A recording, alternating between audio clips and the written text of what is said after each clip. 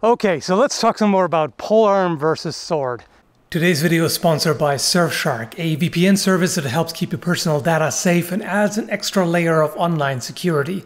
Sort of like increasing your armor rating on the internet. It shields you from trackers used in targeted advertising, alerts you if your logins have been compromised, and can prevent price discrimination or content restrictions aimed at your location. The encryption through VPN tunnel makes it harder for ID thieves who try to get a hold of essential data like your credit card info. Surfshark can be used across all kinds of platforms on however many devices you want. There's 24/7 live customer support and 30-day money-back guarantee. Check out the link in the video description. With the code SCAL, you get 85% off and 3 extra months for free.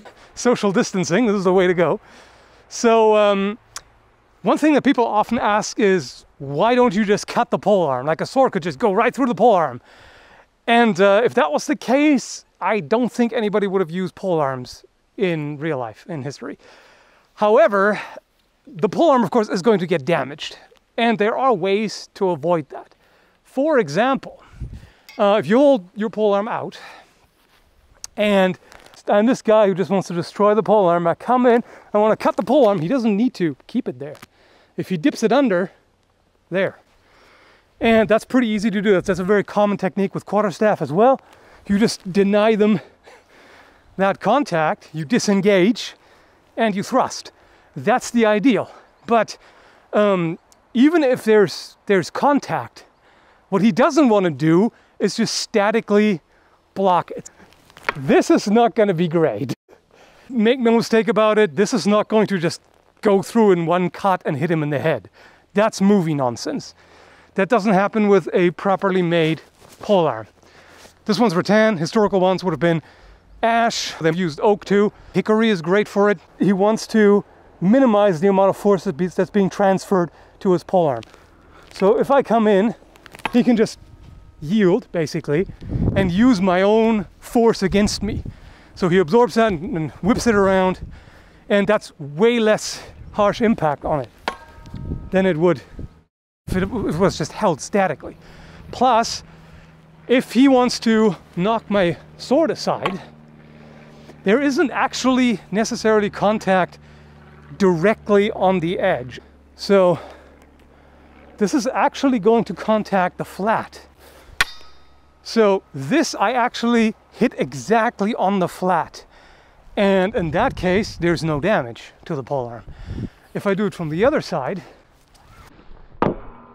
again, this is against the flat, but at the same time, it is going to damage the polearm. We did it just earlier, like in earnest, so to speak.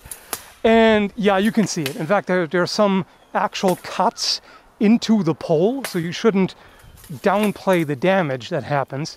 Or, I mean, the damage that happens to any weapon in real combat. Blades get nicked, they get bent, they get broken.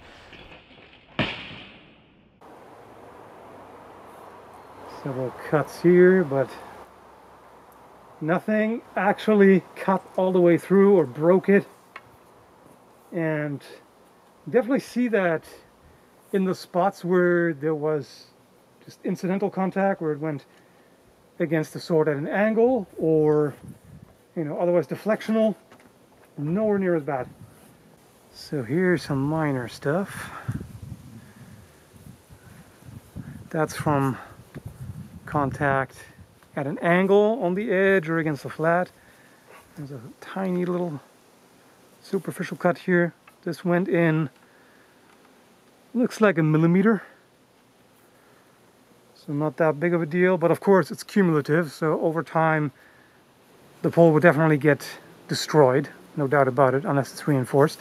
This is quite a deep cut, so that's trouble.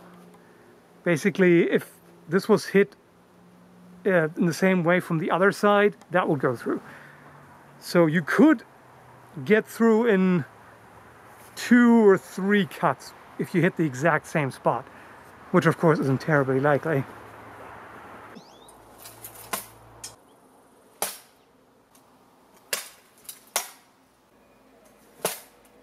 The hickory shaft did better, and I would expect oak to also take less damage than ash would.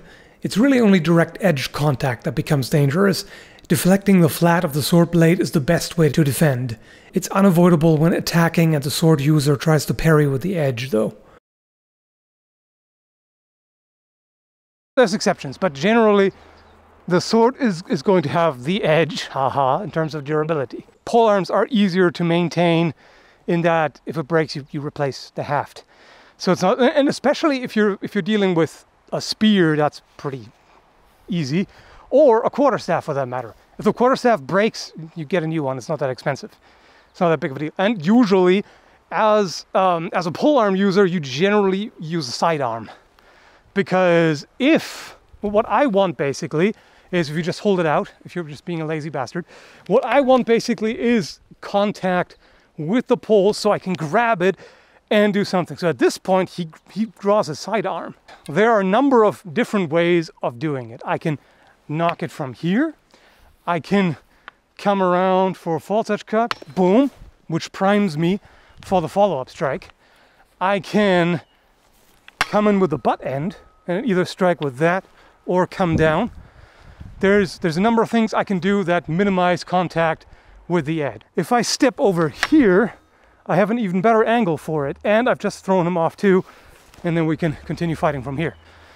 So they're not fragile, but they're definitely not invincible by any means. In fact, the Old Norse sagas are full of spear shafts breaking. They mentioned that quite a number of times, axes breaking, spears breaking, partially because it's dramatic and it makes for a good story, but also because it's just what happens. So hope that clears things up. Thanks for watching and have a good one, folks. Catch!